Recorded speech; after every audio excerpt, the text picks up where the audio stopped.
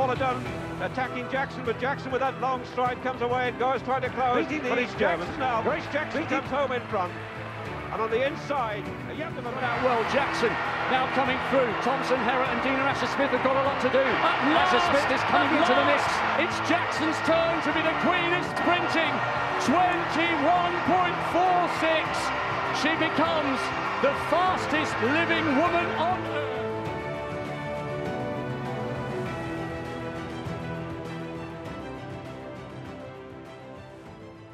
The parish of St. Anne has some serious bragging rights. I mean, having birthed greats such as global icon Bob Marley, national hero Marcus Garvey, and dancehall greats like Shabba Ranks, and so many more. It also claims two very special Jamaican women as its daughters. And they're joined not only by birthplace, but coincidentally by surname. And they're the blueprint and the future of athletics. It is my honor to speak with today Grace Jackson, former national athlete and current head of sports and facilities at the St. Augustine Academy of Sport at the University of the West Indies, and easily Jamaica's most versatile champion, one of the greatest female combined sprinters of all time, the current world champion for the 200 meters, and of course, the first ever brand ambassador for Scotiabank, Shericka Jackson. Ladies, I am so happy to talk to you today. How are y'all doing? I'm fine. I'm well. It's about the Jacksons today, right? I'm in fantastic company, and I'm honored to be with you both. Grace, I'm going to start with you. Is that okay, madam? Yes. I'm going to go virtual before I join on set. Grace, let's go back to 1987. I wasn't born yet, but let's pretend that I was. You copped a bronze medal at the IAAF World Indoor Championships. Fast forward to Seoul, where you stormed your way to silver, and some other great notable achievements. You are undoubtedly still one of the leading names in Jamaican and international sprinting. Very tall, very graceful, dominant on the curve. You caused a lot of headache and heartache back then in your day. So when you think about your time and you think about what Shericka is up against now, tell me a little bit about how you feel the competition compares when you look at sprinting now.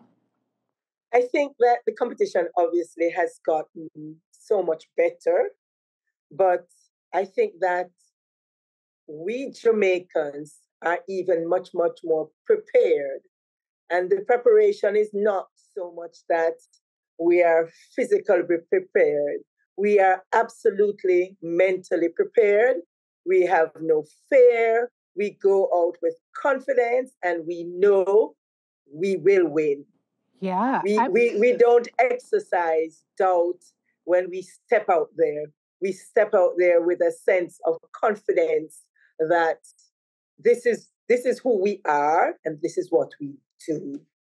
And that is displayed, not just, it gives me cold bumps even saying it, because it makes me feel, it's almost a sense of power that you have within you, that you're going out there and you're looking at the others and you say, not today.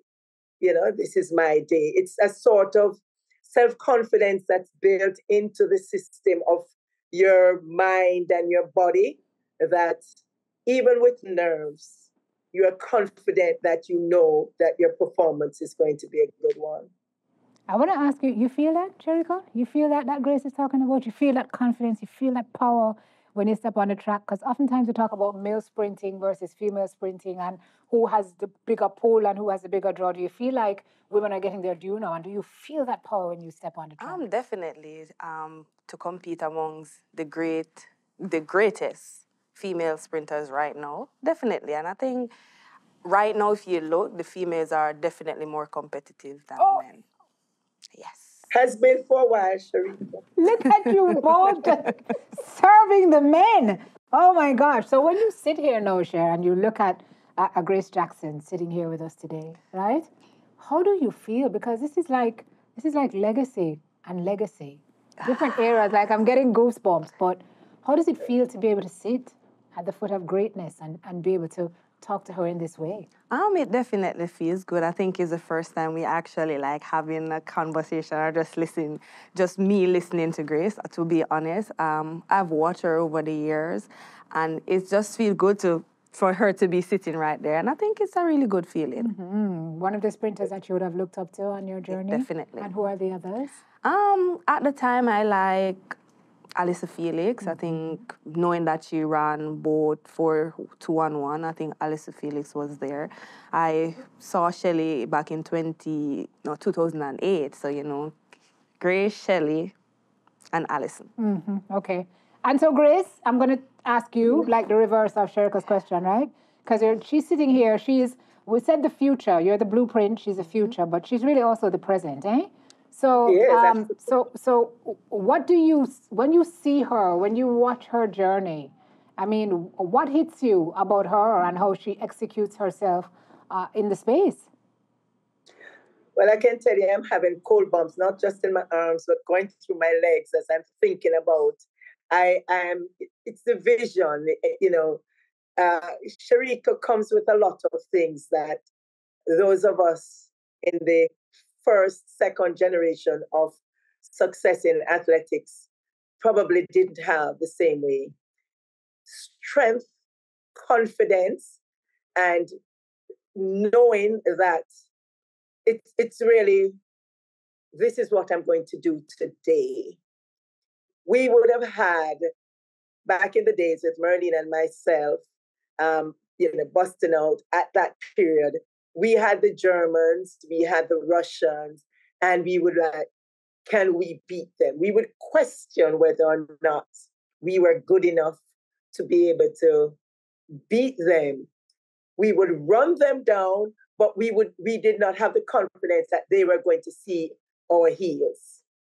And I think there's a significant difference with that era and what we did, and with this generation, when they step out on that track, they are not doubting whether they are going to win. They are looking at whether they're going to make that target that they have set to achieve in that particular championships or that race throughout that particular period, meaning they are tougher. We were being engaged. We were fearful of the Russians and the East Germans those times. And we just wanted to hang in there and do our best. And Merlene did great by, her toughness came through and, started when she started getting her medal, going on the medal stand. And I think that in itself brought confidence to those who rolled out after her, because she could take them on. We can take them on. And it helped to build that kind of confidence, I think, along the path. So within a cultural context, there's less to fear. So them young lady are not afraid of nothing, is essentially what you're saying. Absolutely. Shericka, is that true? Definitely. Definitely. So once you stand at that start line, everybody basically at zero and you want to win. So therefore, I'm going to the line to win. I'm not going there to come second or third or fourth. I want to win and everybody want to win. So I think it takes away having this fear of, I'm going up against the best. But you have to remember that you are also the best. Yeah. So. And a lot of it comes down to technique. And Grace, we want to talk about technique. You two share. But a lot of it also comes down to mental preparation, right?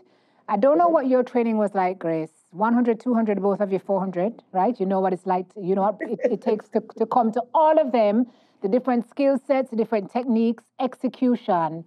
But I want to know, Grace, when you were training, a lot was on the physical technique. How much focus was there on the mental toughness and stability? Okay, so when I moved out of being a high jumper and moved into running, because they would put me to tears in putting me on 4x4s, which I hated, right? But I sooner or later, I learned that 400s build character. It is the running of those 400 and breaking the fear that helped me to understand that if I could really run too fast 400, although I didn't run too fast 400, I'd run a slow, 200, I'd run a slow 200 and then pick up speed for the last because I knew I could do that part of the race. Strategy. Yes, but that in itself over time, the amount of times you had to run it, relays, of course, helped in running the 400 relays. You had the baton. You didn't have a choice. You had to chase, and you had to remember that there are 3 other people, was part of this. And I think relays helped a lot, even with a lot of fear, to help to reduce some of that and give you the impetus to say, this person isn't going to beat me. It's just a standard. We take this position. Oh, that person is not beating me today. And that is the mental that you're doing the hard work. So first of all, in training, sometimes you can barely even get up when training is finished, right? So you are putting in the work in the preparation for these high and mighty, I would say, goals that you have. A world record. How can you run 21:71? That is just out of the range. But we kept it there. I had it in front of me. I saw it all the time. The more you look at it, the more it became a reality, and the less fearful you were in your approach. The more you knew you needed to cry in practice, because you needed to feel the pain there repetitively in order to come to the meet and be confident that the people that you're running against, your objective is just to beat them. Mm-hmm. Shericka, you and I have talked about this. The importance of how mentally tough you have to be. I mean, it's one thing to cry and lay it all on the track physically, but the pressure that you have on you mentally every time you line up, that you put on yourself, but also that other people put on you. I think more so of the mental pressure you put on yourself, because sometimes you can be like in a space where you're physically fit, but mentally you're not in that space. But I think over time, as you grow older, you get to understand that track and field is more mental than physical. So therefore, once you are 100% mentally ready, then therefore your body adapts to the physical aspect of things. So I think now we pay more attention to the mental aspect of athletes, and I think it's playing a really important role with being the best and being on top. Can you train your mind in the same way that you train your body? Somewhat, because what you think, you achieve. Right. So once you think you're the best and you work towards it, then you will definitely achieve it. Tell me about the importance of support and community, family, friends, Scotiabank. I think it's really, really good to have a sponsor, to have friends and family, just because some days you might not have your best days. Like sometimes you may be out of it, and once you know that you have your family, your friends, your sponsor that believes in you, then therefore you automatically get up, like pick yourself up and like, okay, then I got this, because you have persons who are depending on you. You have person who definitely believe in you 100%. So therefore, it automatically becomes that you start believing yourself and say, okay, once they believe in me, that means I'm great. That means I can continue to be on top. So I think just having a good support system is really, really important. And I think now these days we have like your family come to the meet and watch. Back in the days, I don't think you really have that much, but I think it's really, really good. And as I said, just to have a very strong support system that keeps you grounded is a A+. Yeah, you spoke about family who comes to the meet and watches when you both run. Grace, I don't know what you had, but I can tell you one thing that's been consistent. We're going to show up at those meets. Like Olympics, look out, because when the Yardies take that stage, take those seats in those stands, what does it feel like, Grace? What did it feel like then? I'm sure you can tell me after. To look up from the track and see a sea of black and green and gold and Jamaican flags in the stand. What is that like?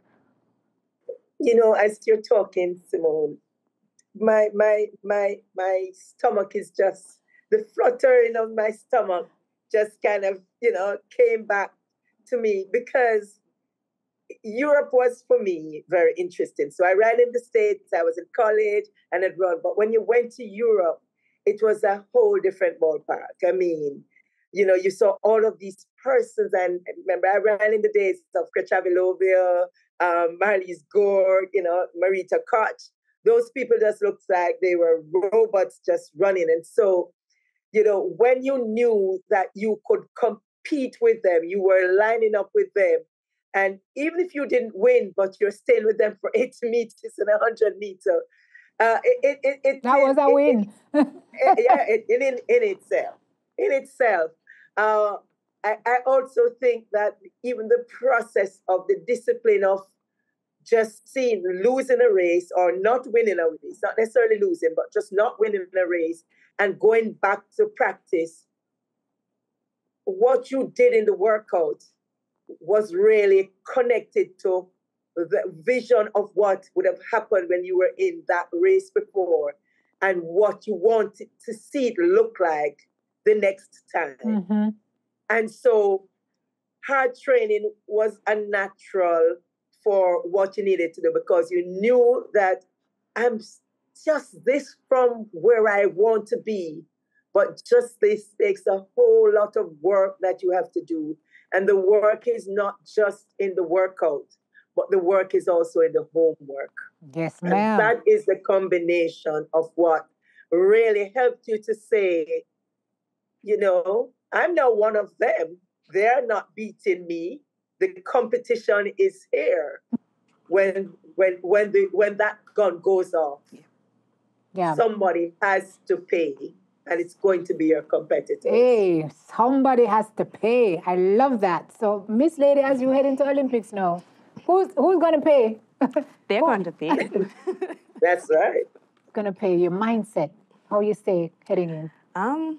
Right now, I'm really, really good mentally, so I can't complain, and I'm healthy. Mm-hmm.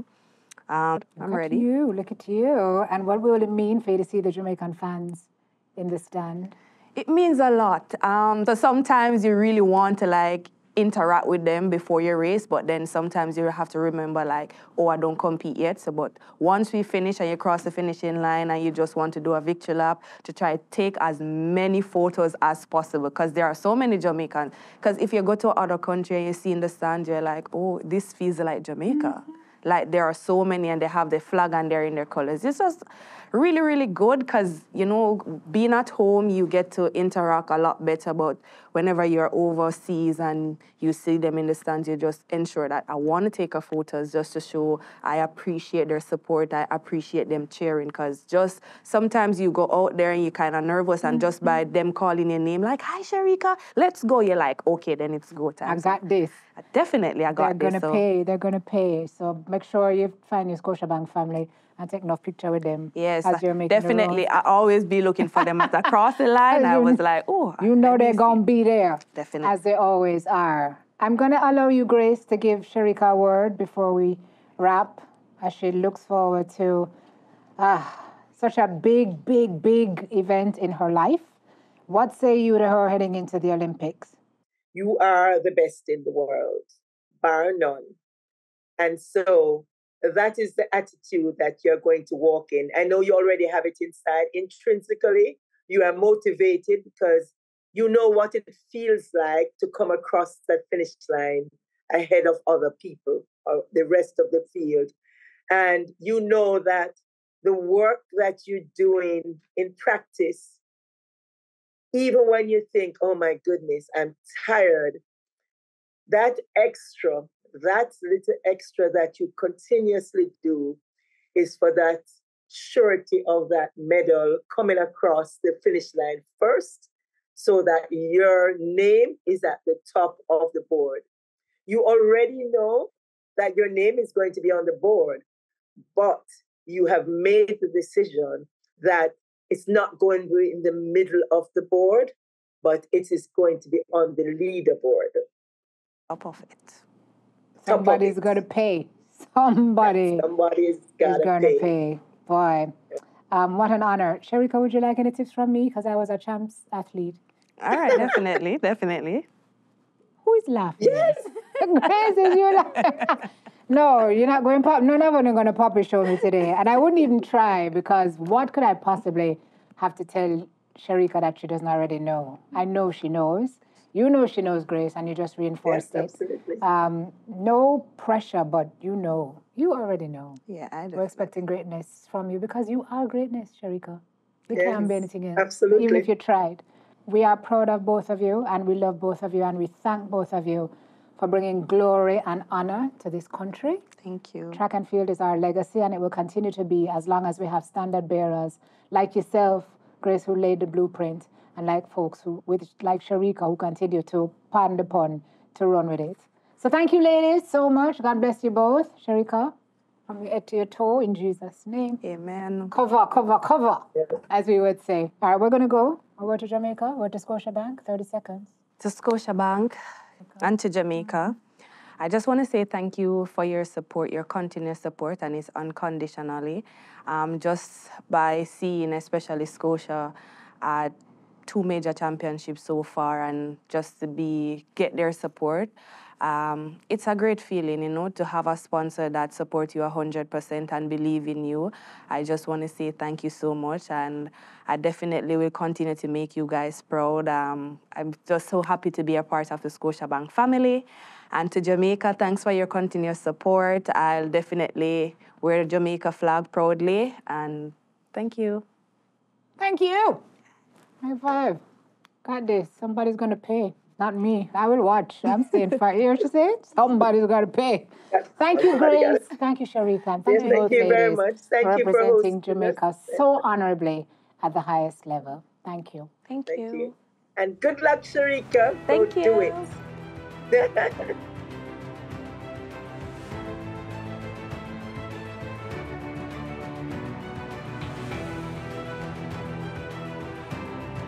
And it's Paula Dunn attacking Jackson, but Jackson with that long stride comes away and goes trying to close. But it's Jackson now. Grace Jackson comes home in front. And on the inside, a young man. Well, Jackson now coming through. Thompson, Herrott and Dina Asher-Smith have got a lot to do. Asher-Smith is coming into the mix. It's Jackson's turn to be the queen. It's sprinting 21.46. She becomes the fastest living woman on